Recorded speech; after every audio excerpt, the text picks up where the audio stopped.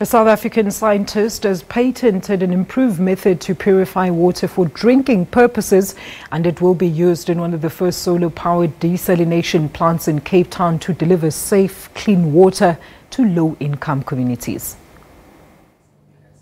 Water scientist Murendeni Mafumo's dream is that everyone should have access to clean drinking water. Growing up in Limpopo, he recalls people walking for long distances to fetch water from the nearest river. When he started working with municipalities 10 years ago, an idea was born. Mafumo improved on an existing purification system with the use of nanofibers and macadamia nut shells.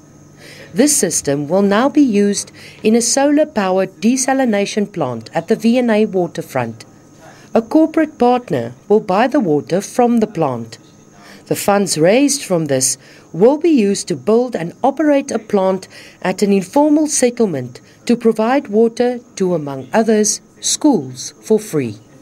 For every single litre of water that anyone purchases from us, we're able to give 20 litres for free through our systems in informal settlements. And we've been doing this right now in Mpumalanga, we've been doing this in Limpopo, and now in the Western Cape we are scaling it through the desalination plants. Mafumo believes this model of small, independent water purification systems is the future.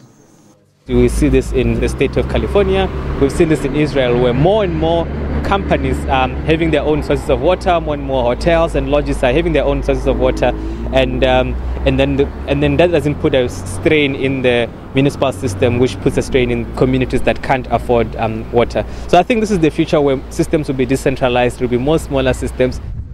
The plant at the V&A waterfront is expected to operate by October, and another plant at Monwabisi near an informal settlement 30 kilometers away will follow 6 months later. Mariska Botha, SABC News, Cape Town.